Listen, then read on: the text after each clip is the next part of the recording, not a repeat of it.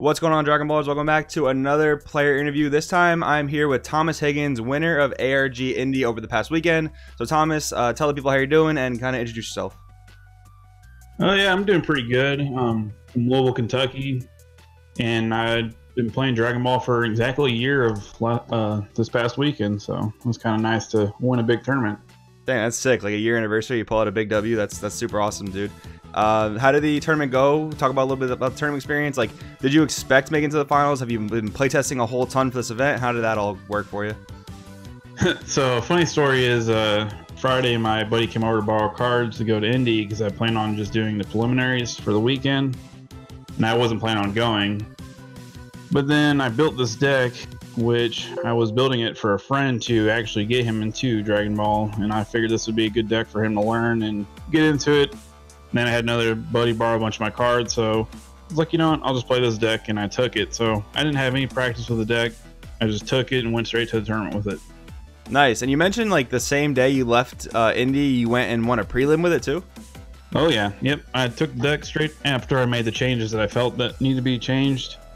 I took the changes, went to a shop tournament, and went 4-0. That's insane, dude. So like your year-long anniversary of Dragon Ball was just absolutely plus. So that's pretty sick. So we'll talk about the deck a little bit, talk about the ratios, and kind of pick your brain a little bit to see why you played what you did. So 10 Dragon Balls right off the bat. I really like this number. I feel like a lot of mono blue builds don't necessarily play 10. Sometimes they play 9. Sometimes the riskier versions play 8 because there's no real way to search Dragon Balls in a in a blue version. So I'm sure this worked out really well for you. But were there any games you didn't open with the ball?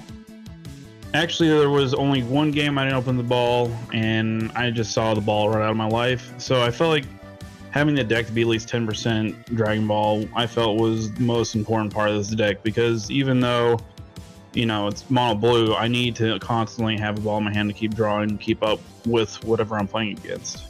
For sure. Yeah, I mean, I definitely agree. I definitely agree that 10 is like the right amount.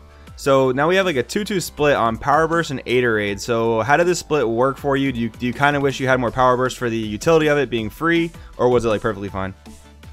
So going into the tournament, I knew I was going to face a lot of Janemba, and I knew my 3-drop was going to be an issue for them. And I knew they're going to warp it with their Janemba, so there's nothing I can do about it. I also kept in mind that I was running a set amount of Gokus and a set amount of Vegetas. So I figured if they got milled and I needed it for the combo piece to play Gogeta, that I can use Aid to pick it up. But overall, I only played 2 games that actually came in pretty clutch. But other than that, I honestly probably would cut the Aid at this point because I didn't really need them, because I had so much search with the Android 8, the 1-drop. So it wasn't too bad, but at the same time, it did come in pretty handy against Janemba. When they warped my 3-drop, I just got it right back and played it again. Excellent. So that kind of brings me to my next question is Android 8. So this is a card that I've started to cut from a lot of my Skilless lists, because for me, a lot of times it's not worth giving up the Kid Goku just to pop a guy, and a lot of times the Android gets answered, but it seems like you also used it to search your Gokus and Vegetas because you do play Gogeta 7. So how did Android 8 perform for you? Did it overperform, underperform, or was it kind of just like there? A lot of times, actually, it came in a lot handier than I thought it would.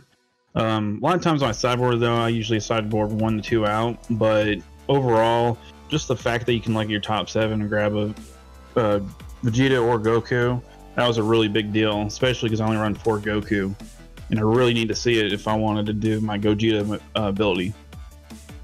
For sure, yeah. I mean, I can definitely see an ability this where it has a lot more utility. Like in my builds, I wasn't playing Gogeta 7, so that makes a ton of sense. So Temporal Rescue Trunks, I think this is like the MVP super combo for Skilless right now because of Victory Strike. Is that the main reason why you played it, or you just never really need Overwhelm besides Demigra?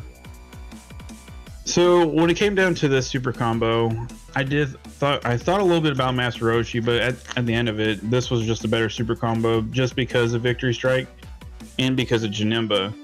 The reason why I say it's good because Janemba is because if I do Overwhelm, then I don't have to draw a card off of it if I'm less life than I need to be. Or I can easily early combo, so I can give him my 15k, 25k, make him have to spend 10k more power.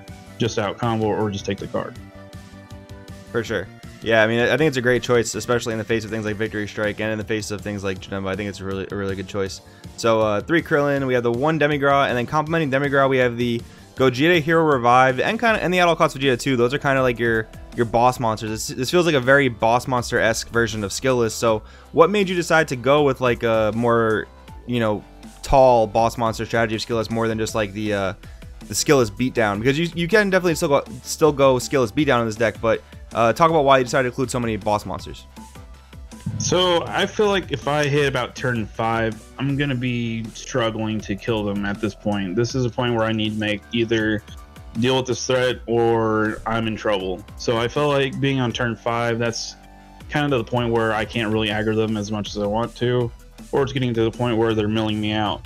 So if I put a boss monster at the end of my deck, which is 5 mana, you know, turn 5, that's when it's like, okay, here's my biggest threat. Can you deal with it? If not, I'm going to push forward. Gotcha. And then At All Costs Vegeta does kind of serve as like another boss monster, you know, at 5 energy, triple strike, pop a guy. But this is a card that's always been like lackluster for me if you're not playing Bad Ring, because it does kind of just lose to a negate, right? So did At All Costs actually come in clutch into games, or not so much? So I've had a couple of games where At All Costs actually was the perfect card to play at that current time, especially when I was at 5 mana.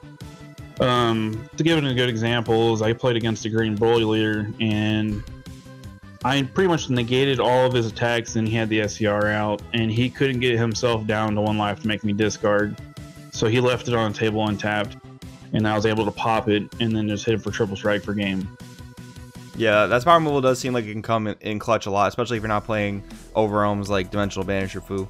So then just going through the rest of the list, we had Awakening Talon Pan, the Senzu Bean, and then we had a 4 Goku, 5 Vegeta split, and then the 2 Champas going for game. So with the 6 Dragon Balls and Champa, I'm assuming like you can get Deborah up to like insane numbers in this deck, which is pretty insane. So we'll move over to the side deck now. We've kind of got the main deck out of the way. So 3 Klonoa, how much Shugesh did you actually end up facing? 0, actually. The funny part was I never brought Klonoa in once. I mean, everyone was playing it safe from my standpoint. There was one player that was playing for Shugesh in the top 8, but I unfortunately didn't get to play him. I did play all of top 8 though throughout the whole tournament. Did you face against any Broly players that just didn't happen to be playing Shugesh, or you just kind of dodged the Broly players? I managed to dodge all of them. Do you feel like that would have been a tougher matchup for you, or do you feel like your deck was pretty well equipped? From being a past Broly player, I was pretty much well equipped and ready to know. I was pretty much knowledgeable of what I needed to do and how I needed to do it, so I didn't feel like it was gonna be a threat. Excellent. And I actually meant to ask a little bit earlier, so how do you feel about the matchup spread? So you just talked about Broly a little bit. How do you feel about the Janemba matchup with this deck? The Janemba matchup, when I went to my sideboard, I really hated the deck. So I really went with 4 TN, which was excessive, but successful at the same time. Janemba matchup, I feel like I have the edge. A lot of people probably disagree with me, but I feel like that my final match with Janemba, I had full control.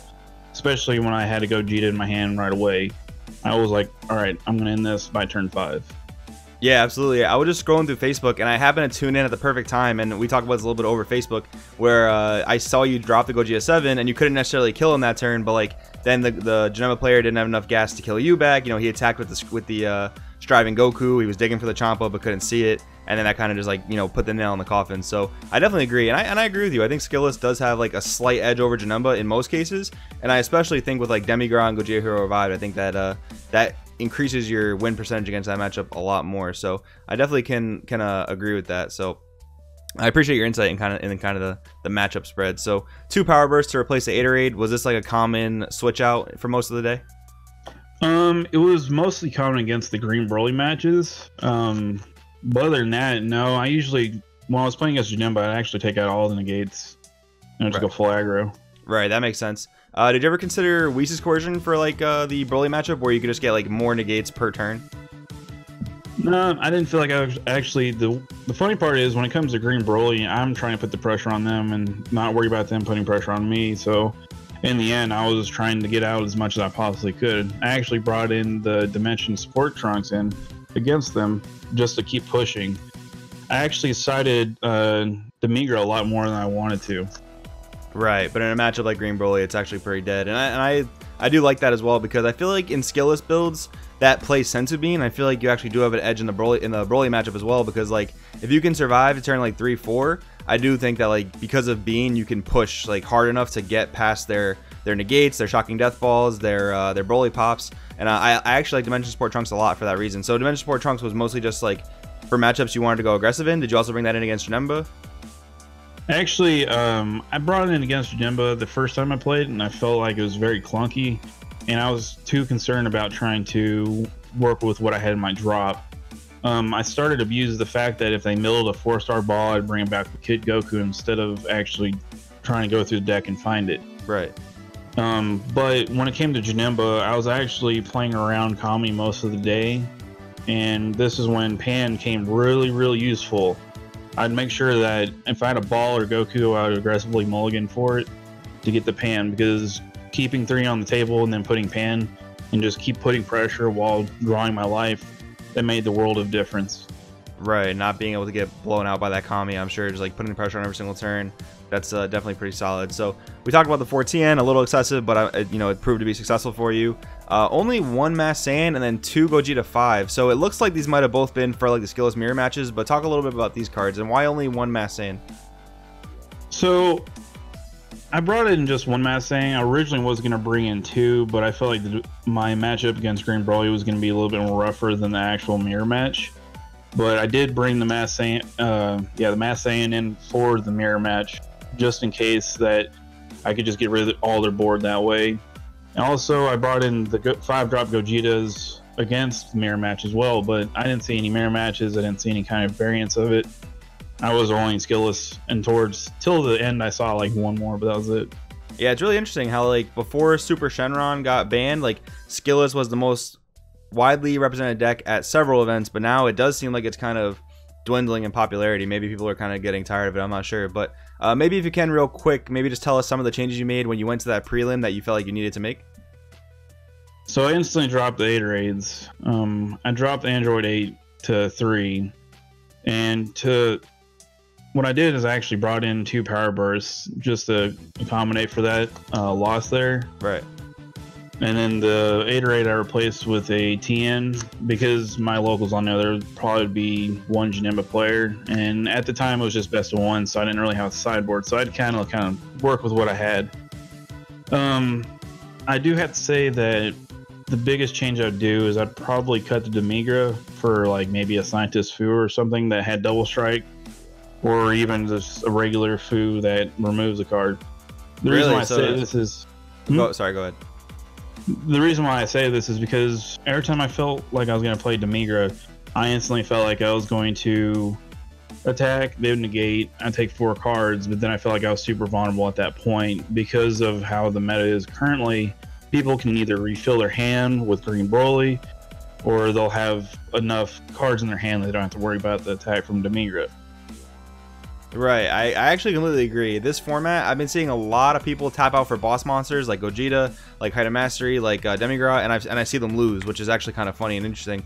Another reason why I'm not like playing Demigra on my main deck right now, so I definitely can agree with that. Where like Scientist Fu would give you more card advantage and more pressure, and you know, Dimensional Banisher obviously would fill a kind of niche utility role, so I definitely can agree with that. So it looks like we've pretty much covered the entire deck. Thank you so much for like, you know, talking through that with me. I know the viewers are really going to appreciate that. So any final like things you want to say about the event, or any final shout outs you want to give before we wrap this video up?